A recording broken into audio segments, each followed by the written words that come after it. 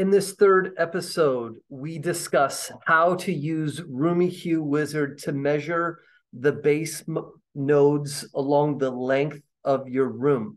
In the previous two episodes, we described why we're doing that and how we're doing that, but follow along with me, Mr. Scott Lylander. These are high fidelity, good vibes, and this is Room Play.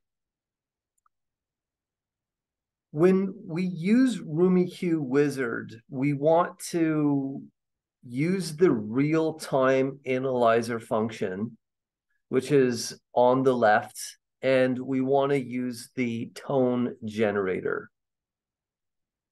Currently, we are using a pink random noise full range at minus 12 dB full scale amplitude level. Now, that is just the default amplitude level, and my preamplifier has a gain of 62.5 dB.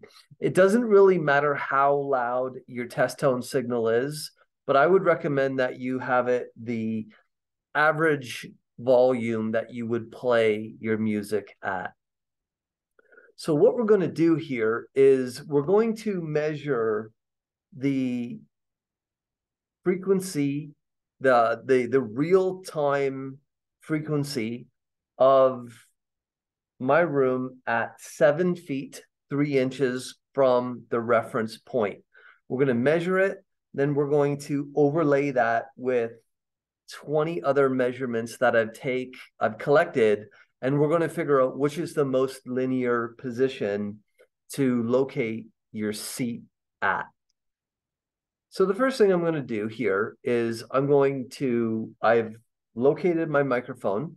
I'm going to reset my averaging, and I'm going to play the pink noise. Now, this is going to saturate the microphone here, so you'll just be able to see what's going on. When I play the test tone, I'm going to start recording.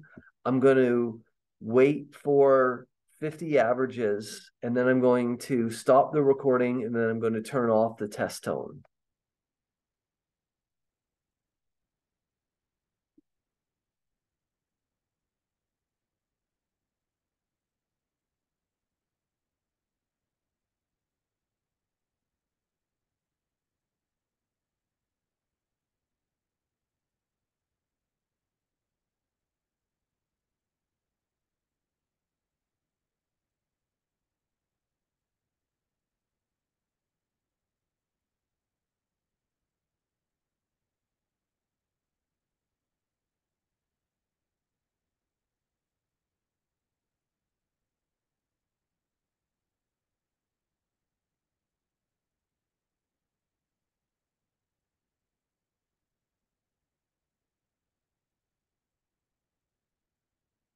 Okay, I am going to save that current data, and then I'm going to go into the REW where I have all of my measurements. I'm going to rename that center pink noise at 7 feet 3 inches from my reference point. And then let's go ahead and look at that in the overlay graph. So here's the overlay, and we're starting with the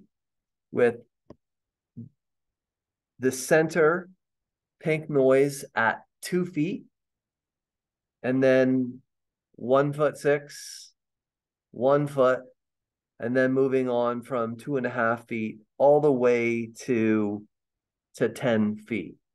Here's the measurement we just collected together at 7 feet 3 inches. Now, what we want to do is how we use this graph is we look at where would be the most linear response to place our listening position. And currently, this location right here is pretty good. What you can see is it's not really hitting the limits of the frequency response graph. And specifically, there are a lot of lower nulls that we could hit, which would add a lot more cancellation to our signal. We can always use a digital signal processing to pull our peaks down, but we can never use a DSP to correct a null. A null is just a location where there is no response, and it is practically impossible to correct for a null. So 7 feet 3 inches looks like a really good spot. You can see that there are no major, we're not down in the weeds in the 70 to 80 hertz zone. We're not down in the weeds at the 100 to 110. We're not down in the weeds at 130. And we're not down in the weeds at 160. If we take a look at the 9-foot seating response, you can see that we're down in the weeds at 110 and also around 170. And if we take a look at the 3 feet, which would be very near field, but at 3 feet, you can see that we have a significant dip at 69, 70 hertz. So we wouldn't want to listen there. Now, it is very interesting because I was listening yesterday near field at approximately 4 feet. And I was really enjoying the music. I was really enjoying the direct sound I was getting from the loudspeakers. There's definitely less reflected sound in that portion. But we're going to expand on these learnings to describe how can we leverage our flattest location for our anchor point. That's where we're going to have our seat, and we're going to adjust our speakers around the flat position. And how can we get that perfect stereo response? I do believe that the 7 foot 3 inch position is where I'm going to locate my anchor spot. So stick around for episode number 4. We're going to continue this journey on room play. I want to give a shout out to Stephen Dahl and Jim Smith of Get Better Sound.